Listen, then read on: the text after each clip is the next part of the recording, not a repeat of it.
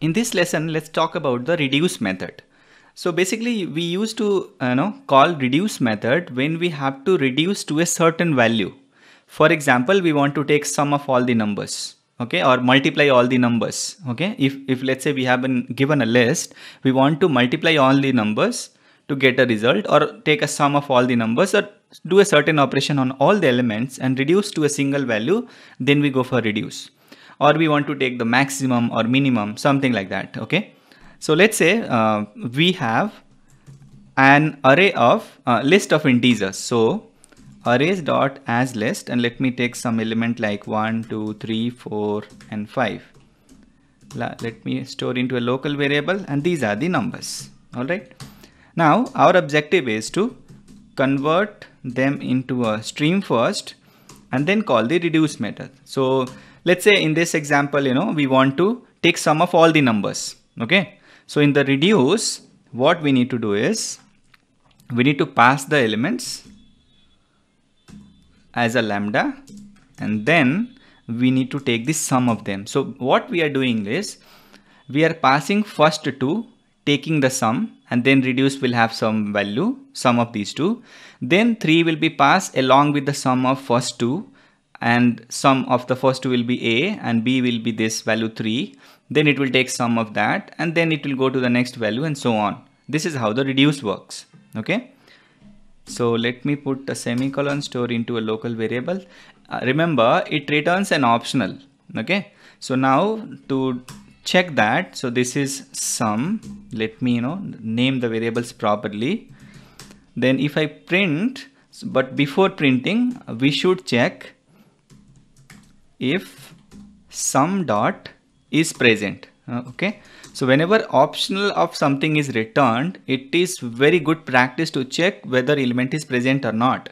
Sometimes element is not present, and if we call the get method, then it will throw an exception, okay.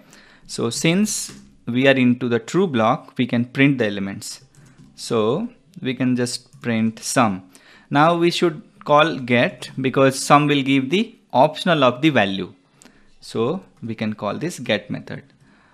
If the element is not present, then in that case we can print no element found.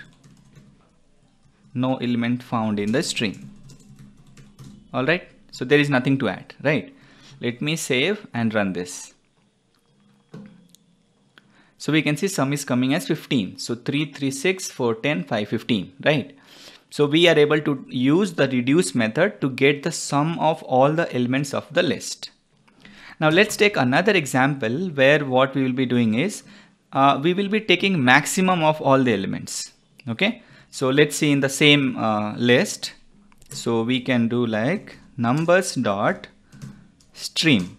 So we convert it into a stream. Now we need to call the reduce. Now inside the reduce, we need to call max of integer, because these elements are of integer type, right? So we can call integer of max. All right, this is it. So it's very simple. Now max, and let us print this max. Again, it's an optional, so we need to keep the check. If the max dot is present, then s out. Better to copy this code rather than writing the whole thing. Just change the variable max dot get, no element found in the stream. Okay, fine. So message could be same. I mean, ideally we shouldn't be, but since this is an example to get the max, and this was an example to get sum of elements. All right, so let me save this and run this. So we have 5 as the maximum element, okay. So this is how we can get the maximum. Now we have this minimum also. So if we want to see minimum, we can see the minimum here. So basically whatever methods are present in this integer class, they can be used. So these are all the methods: max, min, sum, compare, to, and there are many more. So you can practice them and understand how does it work. All right.